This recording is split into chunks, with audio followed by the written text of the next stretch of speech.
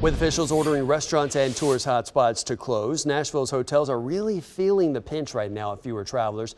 Mo Hyder is live in downtown Nashville this morning. Mo, there's a new survey out predicting how long hotels could be impacted by this. So what are you finding out? It's going to be quite some time, Adam. That same survey that you're referring to does say they're not going to have that full pre-COVID staff until at least the end of the year. Now, here are those numbers to break down for you. They do come from the American Hotel and Lodging Association. You're going to notice a major difference from before the pandemic. Prior to that, now 9 of 10 hotels have laid off or furloughed workers. Only 37% have been able to bring workers back. As of now, 2/3 of the country's hotels are operating at less than half capacity. Now here in Nashville, though, the National Convention and Visitors Corps sent us new numbers last week. They tell us weekly hotel stays were at 6,900 rooms earlier this month.